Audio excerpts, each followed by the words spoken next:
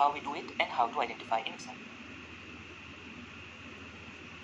Now here you can see this needle is inserted at right angle to the incision, right angle. It is going to pierce the edge, and after that it is going to pierce the second edge, and again it comes at right angle. So what is this? It is going to pierce the skin of incision at right angle, going to traverse both the edges, and it is coming out, or it is going to exit again at the right angle. Clear? And when we are going to come out, we are going to apply the knots. Clear? So can you see here? Needle is inserted at right angle to the incision, traverses both of the edges, and then exit again at the right angle. So if you see, this is the skin incision. Clear? Now I'm going to pierce it at right angle. Clear? And again this needle is going to pierce, and then it is going to come out at right angle, and after that the knots are applied. Clear? So this is simple interrupted suture. So here needle is inserted at right angle to the incision, inserted at right angle to incision, then it traverses or pass through both edges of wound. Clear? So it pass through both edges of wound and then exit again at right angle. Clear? So this is simple interrupted suture. Now see the continuous suture. What we do in this case? So the name is continuous. So here the first suture is just like simple interrupted suture. Okay, and rest of the sutures are taken continuously until the far end is reached. Have a look. So here I'm going to take the first suture, which is simple interrupted. Clear? And after that, what I'm going to apply it like this. So can you see? Rest of the sutures are applied continuously. So here it's like this. So the rest of sutures are applied continuously until the far end is reached, and when the far end is reached, we are going to tie the far end by a built-in knot.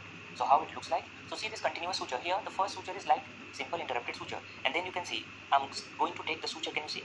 And the suture is being taken continuously until the far end is reached, and when we are reaching the far end, here we are going to tie the knot or secure the knot with a built-in knot. Clear? So what's running this continuous suture here? The first suture, this is identical to simple interrupted suture. Clear? And rest sutures are continuous. Rest of sutures, these are taken continuous until the far end is reached. Clear? And the far end is secured with a built-in knot. So far end, this is secured with, it is secured with a built-in knot. Clear? So what happens here? You can see this is a built-in knot, and what we do in this built-in knot here, you can see we tie. So here we are going to tie free end to the loop of last suture. So tie free end, can you see here? Free end to the loop of last suture. Okay. And what is the example you have seen in laboratory when we are suturing the Richter sheet with the proline? Generally we take the continuous suture. Now third is mattress suture. Mattress suture. Okay. These are frequently asked nowadays, especially in knee and hips. See, sometimes because of trauma or because of musculoskeletal trauma or soft tissue injury is there, and what happens? The wound edges are not approximated. Clear? And it's difficult to approximate the wound edges because these are irregular. So whenever there is irregularity in depth or disposition of wound edges and we have to approximate it, we can use the mattress suture. If we have to invert or evert the edges, we use the mattress suture. Okay. So what is the use of mattress sutures? So it is used for eversion or inversion. Eversion or inversion of wound edges.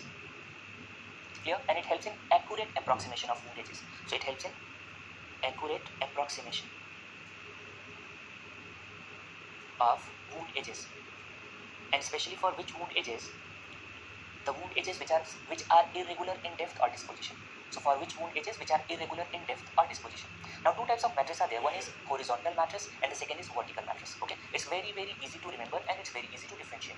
Now if you see, the first one is horizontal mattress and the second is vertical mattress. Okay, what's the difference? See, this is horizontal mattress, right? And this is the vertical mattress. Okay, now see how we are going to take the horizontal mattress first, right? Now see, I'm going to pierce the skin edges here like this at right angle. So generally the initial suture is taken as a simple interrupted suture. So what? The needle is going to pierce both of the skin edges at right angle. Now when this is taken out, can you see here, when it's taken out, this needle moves horizontally, can you see? And again, it is going to pierce the wound edges, clear? And then knots are tied. So here, needle moves horizontally and traverses both edges of the wound again. So since it is traversing horizontally, this is horizontal mattress. And what happens in vertical mattress, can you see here? I'm going to pierce the both edges of wound at right angle, just like simple interrupted suture. And then you can see the needle moves vertically, and again it is going to pierce both edges of the wound. So here the needle moves vertically, so this is vertical mattress, right? So first is horizontal mattress and second is vertical. Here in both initial suture, it's like, or it's made like simple interrupted suture. Clear? In horizontal mattress, needle moves horizontally. Needle, can you see here? Needle moves horizontally. In vertical mattress, can you see it moves vertically? So needle moves horizontally in horizontal mattress, and in vertical mattress it is going to move vertically, and then again traverses both edges of wound again. So here it traverses both edges of wound again. Clear? So this is horizontal mattress and vertical mattress.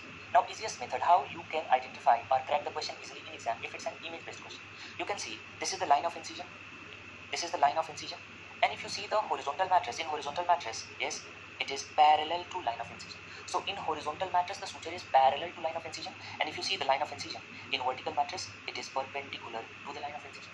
So this is how you can easily identify the horizontal and vertical mattress. So now see how we take horizontal mattress. Can you see the needle is going to pierce the both edges of the wound? Clear? So just like interrupted suture, now can you see the needle moves horizontally, and if needle moves horizontally, and I'm going to tie the knot, this is horizontal mattress. And see, if the needle is going to move vertically, here can you see the needle is going to move vertically, so this is vertical mattress. Now see subcuticular suture. Subcuticular suture. Now in this image, can you see, you can see only the ends. The rest of the suture, can you see, the rest of the suture is buried under the skin. So this is subcuticular suturing, and we discussed that for this subcuticular suturing, which suture is used? It's monocryl or polyglycaprone. What is the advantage of this subcuticular suturing? That there is no scar. Clear? So generally this subcuticular suturing or subcuticular suture is used for cosmetic areas, right? So the most commonly used suture is the monocryl, also known as polyglycaprone. Okay? And it is specially used in the skin where cosmetic appearance is important. Cosmetic appearance is important. Okay, what is the prerequisite here? That here the edges should be approximated. So the skin edges should be approximated, then only we are going to take the subcuticular suture. Now see this image. What kind of wound is here? Can you see? There is a circular wound. Can you see? There is a circular wound. And if you see the suture, you can see that here the suture is applied parallel to edges of the circular wound. So when the suture is applied parallel to the edges of circular wound, and when you are going to tie it, it is just like purse string. So this is known as purse string suture. You have seen the purses basically which were distributed in 90s, especially in the marriages, red colored purse, and there was a string like this. So this is what purse string suture. Clear? So here you noticed what is done. Basically in a circular wound, the suture is applied parallel to the edges of wound. Parallel to edges. Clear? Now what is the use of this purse string suture? We discussed in hernia surgery, when we were performing herniotomy, we were taking the purse string suture, and then only, can you see, this was the sac, and we were applying purse string suture like this, and then we were excising the sac, redundant sac. Second, in appendectomy also we take purse string suture. So in surgery, what is the role of purse string suture? It is used in herniotomy or hernia surgery, and second, it is used in appendectomy. Clear? So these are the important types of suturing techniques. Now what are the guidelines for day of suture removal? Means on which particular day sutures should be removed. It varies from one side to another. Clear? So see the area and day of suture removal. Day of suture removal. Clear? So in eyelids and lip, generally the suture should be removed on 3rd to 4th day. So eyelids and lip, it is removed on 3rd to 4th day. Right? Now in eyebrows and nose, it should be removed on 3rd to 5th day. Eyebrows and nose, it should be removed on 3rd to 5th day.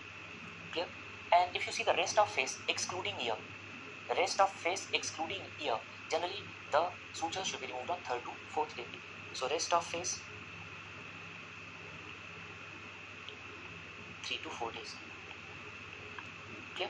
So roughly what you noticed, that generally in face we are supposed to remove the sutures on 3rd to 4th day excluding ear. In ears we are going to remove the sutures on 10 to 12th day. Now see, in scalp the sutures are removed on 6th to 8th day. So it should be removed between 6 to 8 days. Similarly, in chest and abdomen, 8 to 10 days. So chest and abdomen,